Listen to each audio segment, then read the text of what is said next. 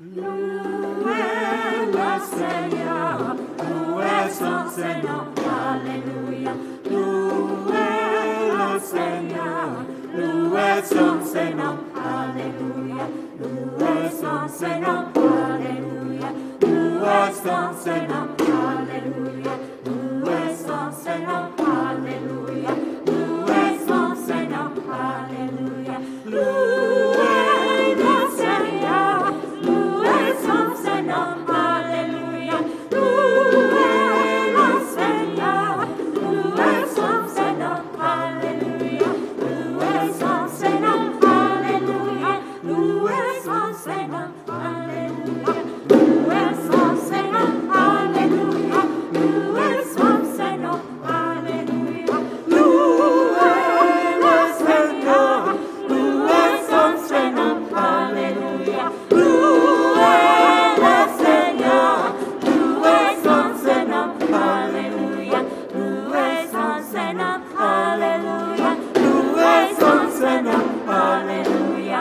Louez son Seigneur, Alléluia. Louez son Seigneur, Alléluia.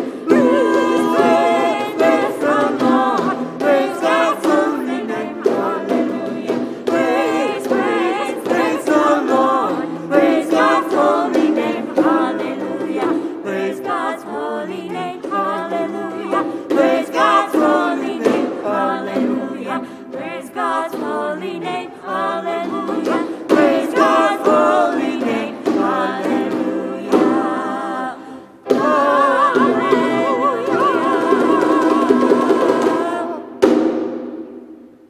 Good morning, church, and welcome to worship. My name is Phil Woods, and I'm the pastor here at Springfield United Methodist Church, and it is good to be with you on this Sunday, either in person and outside this morning at 10:30, or in your homes as we are going to celebrate, we're going to worship, we're going to sing, we're going to pray together. It is good to gather as God's people today. As a special note, we are gathering not just as God's people in our own little bubble of Springfield United Methodist Church, but we are gathering as a global church, feasting at the Lord's table together because it is World Communion Sunday. And so that communion service is a part of our worship service today, both in person and online. It is my hope that members of the church, if you're over at Green Spring or some other place, they will grab extra communion elements to bring them home to you. If you want to stop by the church and pick some up later this week to celebrate with us, please do so. We will have them available for you as well. A few other announcements in the life of the church and the work of the kingdom is that we are still going to continue to worship outside until the COVID hospitalization rates come back down, because we want to keep people safe. But as long as that's happening, I invite you to stay connected to the church via our weekly email, website, Facebook page. We have a lot of new updates that are coming out. Later on this week, we're going to have the Corpus Christi Anglican Church be joining us here in our facility as they strive to worship and serve God, and we're going to find ways to do that alongside one another as best we can and demonstrate to the world what it looks like to cooperate in ministry together. And so those kinds of announcements are in the weekly email and stuff like that. We're starting a new worship series today, and you'll hear more about that in the sermon. And we'll have some other announcements coming up later on in the service as well. All that being said, let's now prepare our hearts and minds to worship God together. Will you please join me in the call to worship? Today we gather around God's table from near and far. Though we differ in language, custom, and tradition, for there is one Lord, one faith, and one baptism. We are one, and together we remember our Lord Jesus, who gave himself up for us so we could be reconciled to God. Amen. Let's sing together.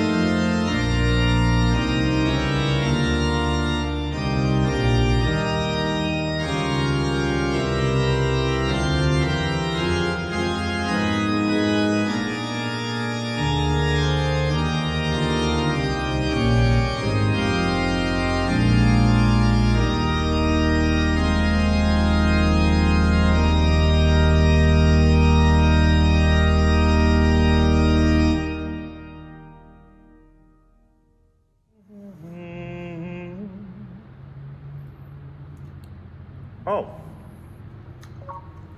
Hello. Excuse me. I was just having this meal. But I'm having it by myself today. Here, take a look. There's nobody here.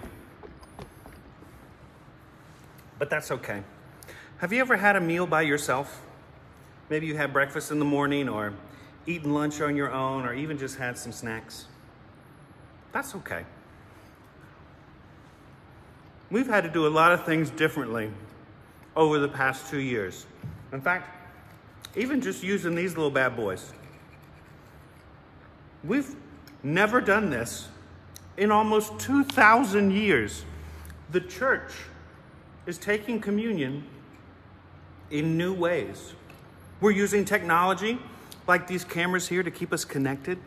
And so we get to see each other and talk to each other. Have you ever Zoomed with someone or FaceTime with a family member or something like that? So that's pretty cool. But when it comes to eating and being together when we eat together, it's a little more complicated in a pandemic. But one thing that we remember today on this special Sunday is that when we share this meal, this gift of bread and wine, or grape juice as it were, we remember that we eat this same meal in all kinds of different ways and in all kinds of different places around the world. Because as we eat this meal, we remember that we don't eat it alone. Christ is with us in this meal. And we eat it with our siblings all around the world. There are people in China who are eating this meal, in Russia, in Africa. There are people in Antarctica who are eating this meal in some way. And we share that meal together. And we remember that in Christ and through the Holy Spirit, we stay connected to one another. We stay in love with one another. We hold on to each other and we belong to one another. And so even if you find yourself eating alone or sharing this meal today by yourself, I want you to remember that Christ is with you and that you belong to Christ. You belong to me, to this church, and to the community of believers around the world. You are not alone. And we will share this meal together. And we will continue to share it however we can safely, until we share it together at Christ's table when Jesus comes back and we feast at his heavenly banquet. And until that day comes, we're going to do everything we can to remember each other at this meal and to remember that we belong to one another, we care for one another, and are called to pray for and feed one another. Amen. It's still good. As part of our new worship sermon series, Let's Roll, I have asked different members of the congregation to share a brief time of witness, a testimony with you, the congregation, about the church, about how we serve the church, about how we serve God, and how we do ministry as the church and ministry to all the world. Today, I'm happy to invite Granville Jones to share a bit about his ministry with the church and our call to serve God together. Good morning. My name is Granville Jones, and I am one of the members of the core group, which serves as the main decision-making body for Springfield United Methodist Church. Many of you may not know me because I have only been a member since 2017. I am originally from Sierra Leone, which is a relatively small country in West Africa. I was born into a Methodist family, although I went to Catholic schools for both my elementary and secondary education. My parents and grandparents were heavily involved in the church, so serving in the church came to me naturally. As teenagers growing up with my 4 siblings, our parents gave us a lot of latitude to go out and have a good time on Saturdays, even staying out till the wee hours of Sunday morning. The only requirement, which was non-negotiable, was to be ready to go to church at 9 o'clock on Sunday morning. Now, although the schools I attended were Catholic, Acceptance was not religion-based. I had schoolmates that were Anglican, Hindus, Muslims, and many other religions. All of us took part in devotions before heading to class each day. We studied Bible knowledge based on the Christian faith. Perhaps the most embarrassing part of this for some of us that profess to be Christians was when the kids that were non-Christians got better grades in religious knowledge than we did. But I digress. Now, according to the Living Church, the mission of the church is to learn, connect, and reconcile. To learn, connect, and reconcile. Now, learning involves allowing Christ's vision of God's mission to take over our own thinking, which is often limited. In the traditional sense of mission, the focus is often on expanding and adding more members. Now, what is often overlooked is that in the witnessing of the disciples of Christ, these very different, distinct, and faraway places are connected with each other. Churches around the globe get a lot of support from churches mainly in Europe and the United States. Reconciliation is needed today, more than ever, as many issues are dividing our communities and threaten the well-being of the world. As we celebrate World Communion Sunday today, we want to join Christian churches across the world for this celebration of unity among churches across denominations. We have covenanted together to faithfully participate in the ministries of the church through our prayers, our presence, our gifts, our service, and our witness, so that in all things God may be glorified. Through partaking of the bread and cup, we offer ourselves in praise and thanksgiving as a holy and living sacrifice in union with Christ's offering for us. Now, the first verse of the hymn, One Bread, One Body, reminds us about precisely that. One bread, one body, one Lord of all. One cup of blessing, which we bless. And we, though many, throughout the earth, we are one body in this one Lord. We are one body in this one Lord. Last week, at the beginning of our prayer time, we announced that the Reverend Jeff Roberts had gone home to be with Jesus. We're going to celebrate the life of Jeff and his ministry along with his family and the full community of Springfield this coming Friday, October 8th at 11 a.m. here in the sanctuary. We're going to bend our COVID rules just a bit for Jeff and his family. We're going to ask that everyone spreads out, wears masks. There will be a reception that follows that worship service, but we invite you to join us in person at 11 o'clock this Friday. And so we also continue to hold Jeff, Lori, Andy, and Ian, their full family and community in prayer today, remembering that we are still one, united not in death, but in the life to come, and that the full communion of saints feasts with us and lives with us in the fullness of Jesus Christ. And so as we gather together in prayer today, I invite you to live into that hope, to share in that joy of resurrection that we will celebrate and remember later this week. Let's pray together. Jesus prayed that we might be one, one in spirit and one in mission, in union and communion with each other and with you. So today, God, we confess fumblings and failures in accomplishing unity.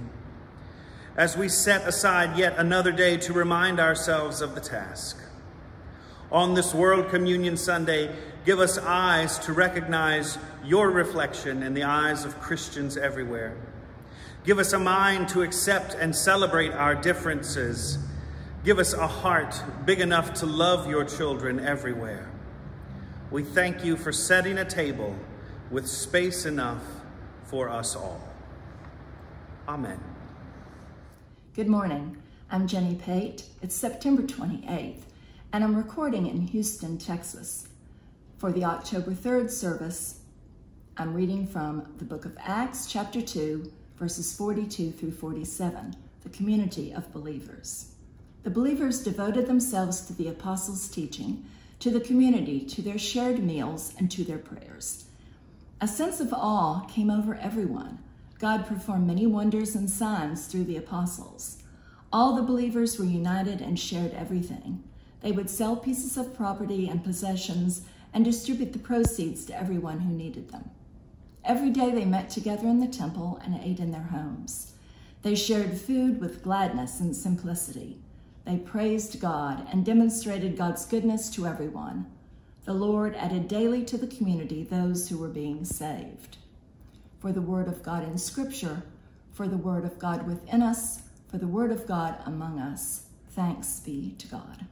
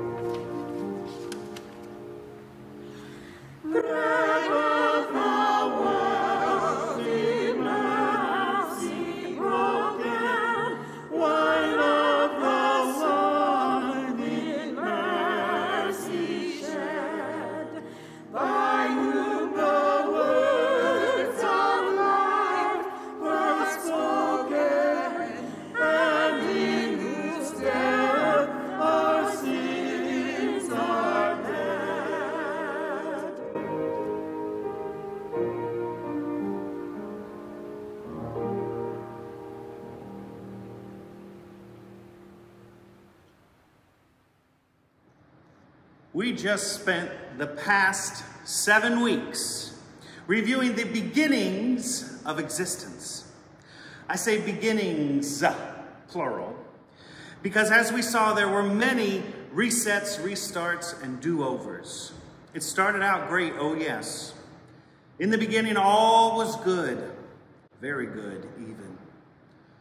But it did not stay that way. No, we were not able to rest in God's presence for very long. Between the actions of Adam and Eve and the serpent, all of creation fell into a downward spiral of sin, separation, fear, hardship, pain, and even death. The created order was disrupted. We found ourselves disconnected from God, disconnected from creation, and disconnected from one another. But it was in this disconnection, in our fear and in our separation, that God reordered the entirety of creation. God rewrote the script.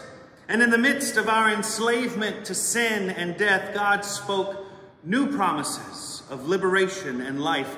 God refused to let us go.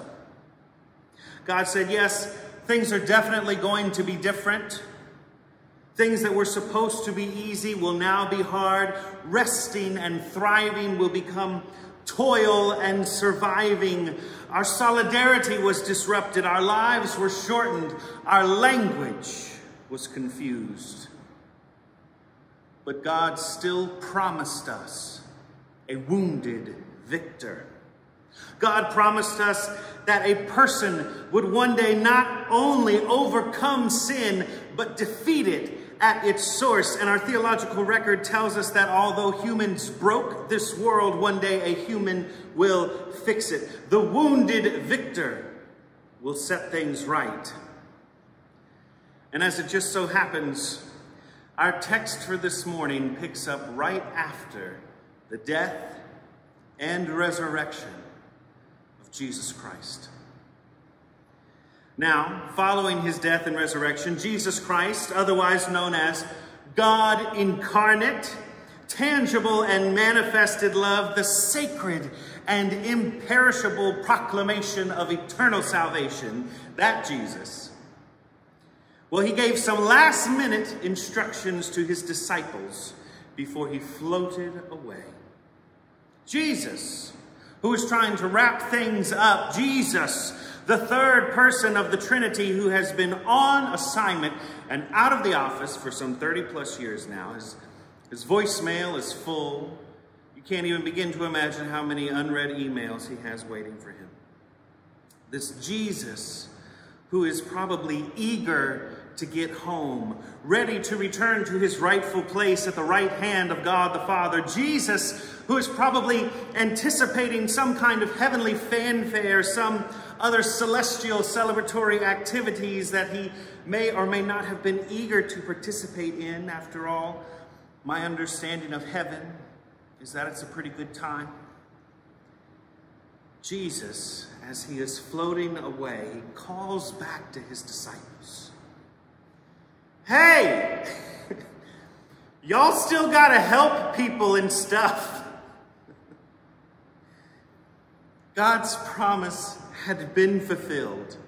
Sin and death had now been conquered by a wounded victor. And so this is the final reset, the last time that creation will begin again. This is the birth of God's newest created order. This is the culmination of God's plan. This is the beginning of the church. My friends, over the next few months, we're going to move from looking at the very beginnings of creation to studying the very beginnings of the church.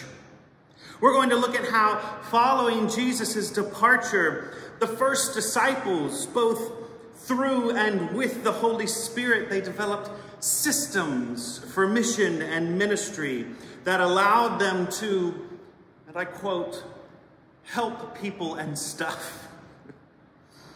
We're going to explore how the church was organized and is still being organized to accomplish God's will. And even more specifically, how the church, the living body of Christ for the world, still has a role to play in fulfilling God's promise to restore, redeem, and rescue all of creation. To help us learn, worship, and serve, we're going to use the metaphor of a bus. That's right, a big, beautiful bus with enough room for the entire community of Springfield, a bus that needs to be driven, a bus that needs to be gassed up, a bus with an engine and lots of additional comfort features, a bus with 4 tires that support us, move us, and help us reach our destination. We, as the church, the living body of Christ for this world, like the early church and the first disciples, we have things to do, people to see, and places to go. We are a vehicle for God's grace and mercy. And so today, to kick off our new worship series, we're going to first affirm who this bus is for and where it's trying to go. And in case that metaphor isn't quite clear enough, we're going to begin this Sunday by looking at the church, who the church is for and what the church is supposed to do. And we get our first glimpse at those answers from Jesus' final instructions to his disciples. From across all of the gospel accounts, we get kind of the following general instructions. Jesus, at some point between his resurrection and his ascension, says to his disciples, number 1, tell people about me and the stuff that we did together. Number 2, teach them to do the same kind of stuff that we did together. You know, feed, heal them, care for them, advocate for others, that kind of stuff. And lastly, Jesus said, baptize them. Bring them into the group. Give them a sense of belonging. Remind them that they are not alone. Jesus says, I, through the Holy Spirit, am still with you. And so, with just the absolute broadest of brushstrokes, those are kind of the basic functions of the church. That's what Jesus told us to do. That's where we're going. It's what we're striving for. That's what we're going to put in our GPS when we get on the bus, when we join the church. Those are the kinds of things that we focus on. And in some fashion, almost every Christian denominational system ties all of its missions or ministries back to one of those three things. We're either talking about Jesus, acting like Jesus, or we're creating community around and with Jesus. And when the church is really cruising, you know, when we get up to speed, when the road is clear and the weather is nice, we're doing all of those things together at the same time. And as we see in our text this morning, it has been this way since the very beginnings of the church.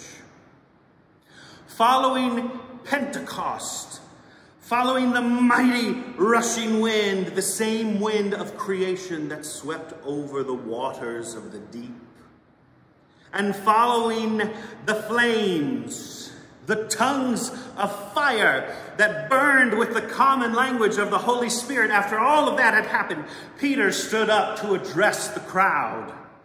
Peter, still in the cool hours of the morning, filled with the full power and authority of God, stood up and said, hey, let me tell you about Jesus and some of the cool stuff we did together.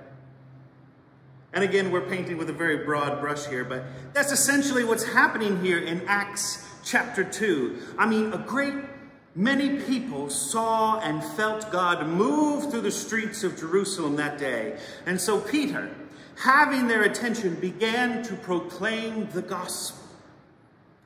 And Scripture goes on to tell us that the people were so moved by his witness and the revelation of God's fulfilled promises that they were cut to the heart.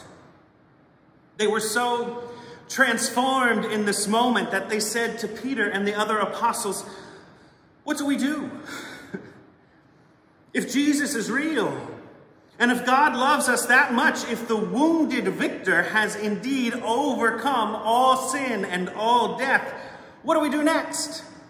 Where do we go? And so Peter said to them, stop and repent. Don't sin anymore. Stop going that way and go this way instead. Come with us, Peter says. We know a better way. Join us in following Jesus. Come and receive forgiveness, receive comfort, be reconciled with God and with one another. God's promise is for every single one of you. It's for you and your children and your children's children. It's for those who are even far away. In fact, it's for anyone that God calls. There is room for everyone on this bus. Don't delay. It costs nothing and you don't even need a ticket. Just come. Scripture says that those who welcomed his message were baptized. And on that day, around 3,000 people were brought into the life of the church, and they devoted themselves to the apostles' teaching and fellowship, to the breaking of bread and the prayers. This is the good, holy, and necessary ministry of the church. It is the ministry that Jesus tasked us with before he floated back up to heaven. And over the past 2,000 years, that ministry has influenced, impacted, and affected the entirety of human existence. And so today, with 2.5 billion of our siblings around the globe, we celebrate and continue this ministry together with literally billions of other people, we invite our communities to gather at a table. We remember who Christ was, what Christ did, and we recommit ourselves to doing likewise. We break bread, we pray, and we invoke the power of the Holy Spirit to unite us in ministry until Jesus returns. And we do so with the hope and expectation that even now, God is with us. My friends, World Communion Sunday offers every congregation the distinctive opportunity to experience Holy Communion in the context of the global community of faith. On this day, and really any time we gather at this table, we are reminded that we are connected not just to this community, to this neighborhood, city, state, or nation, but that we belong to a worldwide movement that affirms Christ as our Lord and Savior. Today we are reminded of why all of the recent images of refugees, injustice, oppression, illness, and suffering, we're reminded why they resonate so deep within our hearts, why they cut us to the heart. Because we remember and we understand that we are all connected to one another through Jesus Christ. That we belong to one another as members together in the body of Christ, and that we have been tasked with caring for one another. Today, in breaking this bread and drinking from this cup, we remember that we are part of the whole body of believers. And not just the body of believers who are alive today, but the full communion of saints who have celebrated and shared this meal across thousands of years. And whether it is shared here in a sanctuary or in a grand cathedral, whether it's shared in a mud hut, outside in a storefront, or in your own home, we are all united by Jesus Christ, and we are all members of his universal and everlasting church. This meal is for everyone. This church is for everyone. There is room for everyone at this table. There is room for everyone on this bus, and we've got places to go and ministry to do. So come. Come. Hear, remember, and recommit yourselves to the good, holy, and necessary ministry of the church. Come to this table where the wounded victor has fulfilled all of God's promises. Come and be reconciled with God. Be reunited with creation and rejoice with one another. Amen. Hear now these holy words of invitation. Christ our Lord invites to his table all who love him, all who earnestly repent of their sin and seek to live in peace with one another. Therefore, let us confess our sin before God and one another. Let us pray. Merciful God, we confess that we have not loved you with our whole heart. We have failed to be an obedient church. We have not done your will. We have broken your law. We have rebelled against your love. We have not loved our neighbors, and we have not heard the cry of the needy. Forgive us, we pray. Free us for joyful obedience through Jesus Christ our Lord. Amen. Whatever separates you from God, from creation, or from one another, name it now.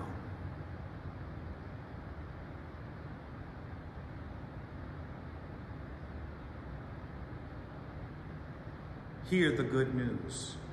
Christ died for us while we were yet sinners, and that proves God's love for us. In the name of Jesus Christ, you are forgiven. Glory to God. Amen. This would normally be the time in our in-person worship service when we would share signs of peace and reconciliation with one another. And we've been doing that through sign language back and forth. Become calm. That's peace.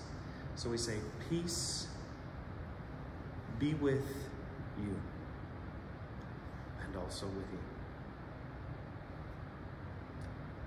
Will you please join me in the great thanksgiving? The Lord be with you. Lift up your hearts. Let us give thanks to the Lord our God. It is right and a good and joyful thing always and everywhere to give thanks to you, Almighty God, creator of heaven and earth. You formed us in your image and breathed into us the breath of life.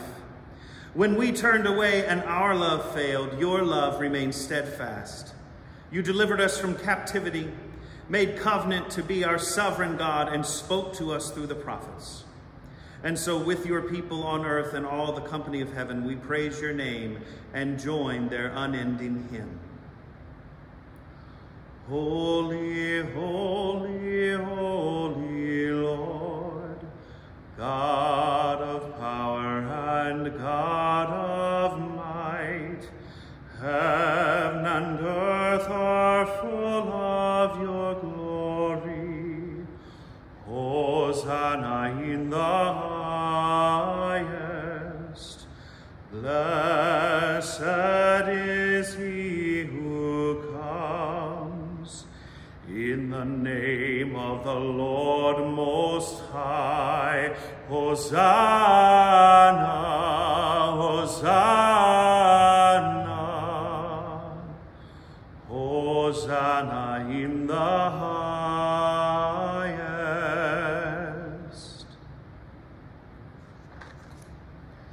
Holy are you, and blessed is your Son, Jesus Christ. By the baptism of his suffering, death, and resurrection, you gave birth to your church, delivered us from slavery to sin and death, and made with us a new covenant by water and the Spirit. He commissioned us to be his witnesses to the ends of the earth, to make disciples of all nations, and today his family in all the world is joining at his holy table. On the night in which he gave himself up for us, he took bread, gave thanks to you, broke the bread, gave it to his disciples, and said, "Eat. This is my body, which is given for you. Do this in remembrance of me." When the supper was over, he took the cup, gave thanks to you, and gave it to his disciples, and said, "Drink from this, all of you. This is my blood of the new covenant, poured out for you and for many for the forgiveness of sins. Do this as often as you drink it in remembrance of me." And so, in remembrance of these, your mighty acts in Jesus Christ, we offer ourselves in praise and thanksgiving as a holy and living sacrifice in union with Christ's offering for us as we proclaim the mystery of faith. Christ has died. Christ is risen. Christ will come again. Let us pray. Pour out your Holy Spirit on us gathered here, us gathered at home, and us gathered around the world. Pour out your Holy Spirit on these gifts of bread and wine. Make them be for us the body and blood of Christ, that we may be for the world the body of Christ, redeemed by his blood. Renew our communion with your church throughout the world, and strengthen it in every nation and among every people to witness faithfully in your name. By your Spirit, make us one with Christ, one with each other, and one in ministry to all the world, until Christ comes in final victory and we feast at his heavenly banquet. Through your Son, Jesus Christ, with the Holy Spirit in your holy church, all honor and glory is yours, Almighty God, now and forever. Amen. And now, with the confidence of the children of God, let us pray the prayer that Christ has taught us, saying, Our Father, who art in heaven, hallowed be thy name. Thy kingdom come, thy will be done on earth as it is in heaven. Give us this day our daily bread, and forgive us our trespasses, as we forgive those who trespass against us.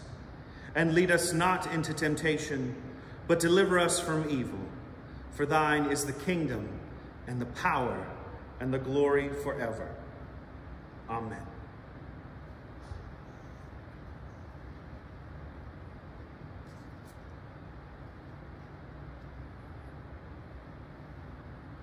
The body of Christ, broken so that we might be made whole.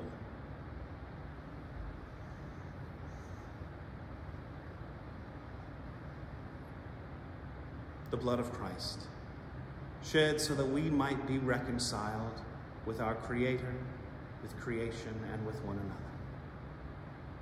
Come, let's eat together.